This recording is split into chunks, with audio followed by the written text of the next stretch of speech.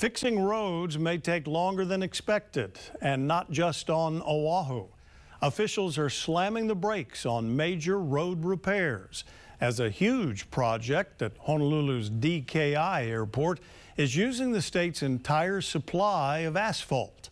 Christy Tamashiro is getting answers on how much longer this project could last.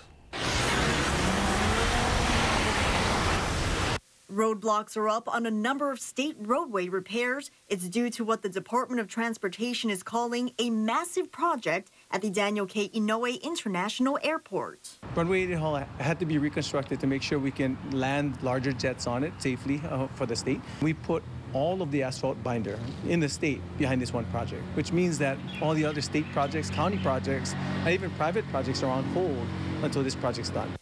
The list of postponed state projects includes on Oahu, construction on Likelike Highway and the H1 freeway near the airport viaduct, 3 projects on Hawaii Island, and 4 projects on Kauai, including a $21.7 million island-wide improvement project. Area lawmakers want to see the work done quickly. We understand that the work at the airport is being done 24/7, 7 days a week, and they are trying to expedite that project. So we just hope that they do everything they can. Hawaiian Airlines says it's still experiencing delays for some of its routes during peak travel times. The Department of Transportation says it understands, and they're trying to open up runway 8L before the summer travel period.